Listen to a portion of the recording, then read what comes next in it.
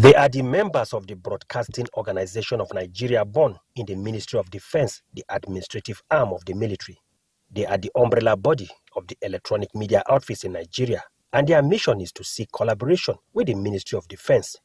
Top on their request list is improving training of defense correspondents on non-kinetic approaches and to accord adequate publicity to the efforts of the armed forces towards achieving a secured nation.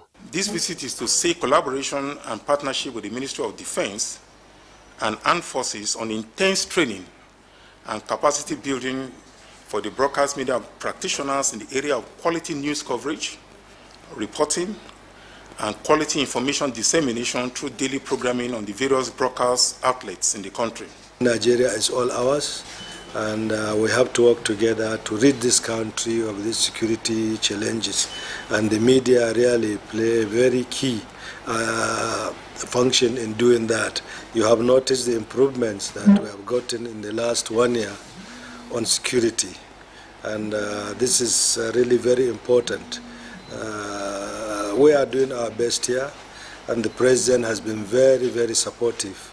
Bond enjoin Nigerians to see the ongoing internal security operations as a collective responsibility by providing timely information to security agencies in Abuja.